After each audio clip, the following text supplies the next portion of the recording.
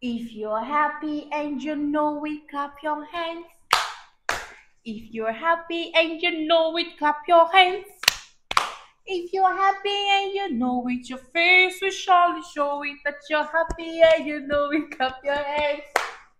If you're happy and you know it, say I'm happy. I'm happy. If you're happy and you know it, say I'm happy. I'm happy. If you're happy and you know it, your face will surely show you that you're happy and you know it, say I'm happy. I'm happy.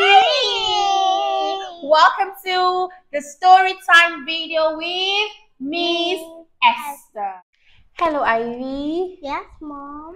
So I have an interesting story I want to tell you and our beautiful friends out there. And the title of my story, can you read it out loud? Is Catch me if you can. Beautiful. Catch me if you can. Amazing. So let's get right into this story. Wow. The story is about a fish called Terence. Okay? Okay. Once there was a fish called Terence who was feeling very sad. Can you show me your sad face?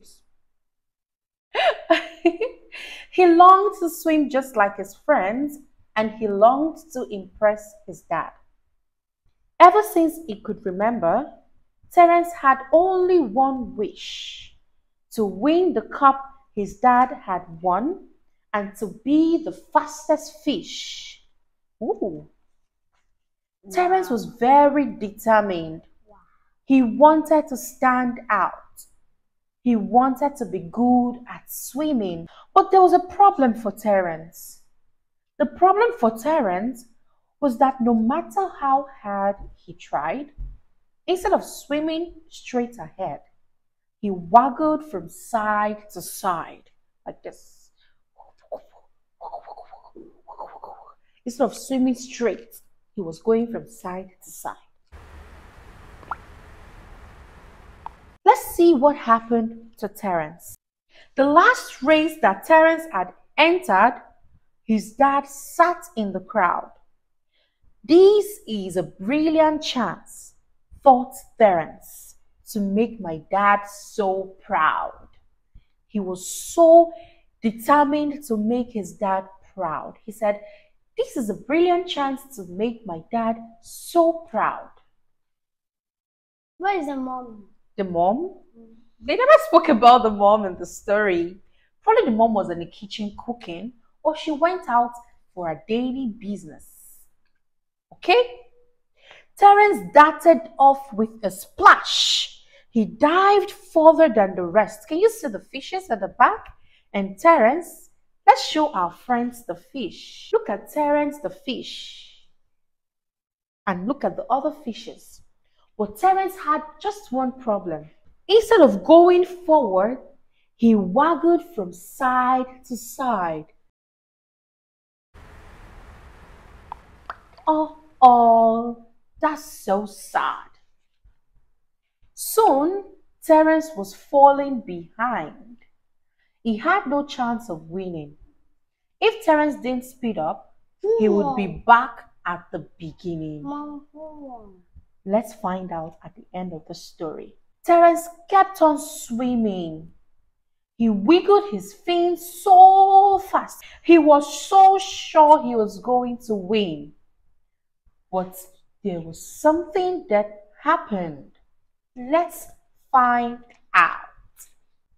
Terence finally finished and listened for all the cheers. He listened for all the cheers. He wanted people to clap for him and say, "Oh, go Terence, go Terence." But guess what happened? They did boo. If you were the one, would you be happy? Will you be happy if people did not clap for you when you did something, even if you did not win and they don't clap for you? Will you be happy? That was the same thing. Look at Terence. He was so sad. Look at Terence's sad face. Terence was so sad. I won't be happy if it was. Dad swam over to Terence and said, "Come on now, cheer up, son. Don't take it all too seriously. Swimming should be Fun. learning is Fun. yes." So the dad came and told him, "Come on, cheer up, son. Swimming should be fun." But something needed to change. It was plain for everyone to see. Luckily, Dad had worked out what that simple change should be. Do you know what that change was? Okay, I'll tell you. He said to Terence, "You can do it. I know that you won't fail. You just need to move your fins at the same time as your tail." He told Terence, as you're moving your fins, be moving your tails as well. That is the only way you can move ahead instead of from what? Side to Side. beautiful. And the dad told him, he said, "When I was young, I wasn't as fast as other fish. Then I used my tails and my fins together, and soon I got my wish." So Terence started practicing. No matter what the weather, even if it was sunny, if it was raining, Terence went out there to practice, all because he wanted to make his daddy proud. He wanted to be the what? Fastest fish. Woo! Let's see if he later became the fastest fish. And then he listened to instructions from his dad. When you're in school and you're learning, you need to listen to your teacher because they know best. Listen to instructions, read your books, and practice. That is the only way you can be the best in your classroom. Okay? Okay. That's the only way you can be the best in your classroom. By listening. By doing what? Beautiful. Now it was time for the race day. It was time for the what? Race day. The second race day. Let's see if Terence won this time around. On the day of the race, Terence said, "I will swim so fast." But you guess what happened? The other fishes were laughing at him. Is it good to laugh at people? No. They were laughing at him. And what he said to them, "I will be the fastest fish." And then the swordfish, look at the swordfish, the one that would say, "On your marks, get set, and go!" Look at Terence. Look at the other fishes at the back. Look at starfish. Look at the octopus. Look at Terence. And Terence went so fast and left all of them behind. Look at him. Look at them. after laughing at him and saying he was going to be the last, he was the first. At a point, he was going to the left. Let's go to the left together. To the left and to the right. To the left and to the right. And until then, he moved forward. Boom. Look at him. He jumped above the waterline, and the most surprising sight, Terence was like a torpedo. He shot over the line and he won. He was determined. He practiced. He listened to his dad's instructions, and finally he won. Good. If you want to be a winner, you need to be determined, you need to practice, you need to listen to instructions from people who have done what you want to achieve, and you will do what? Win! Beautiful! And the dad was so proud of him. The dad came out and shouted to the dad there. He was smiling so hard. He said, "I'm so proud of you, son."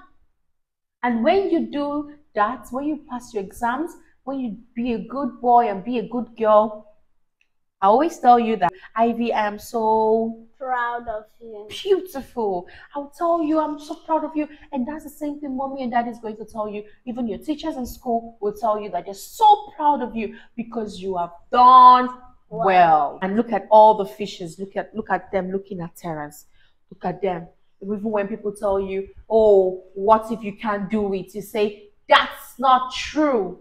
What if you're too young?" That's not true. Why? Because I can do anything I put my mind to. And look at what Terence told the dad. He said, "Thank you, Daddy, for always believing in me. You always see the good that nobody else can see." This is for our parents out there. Always believe in your children and always cheer them up even when they feel sad and feel down and feel like they cannot do it.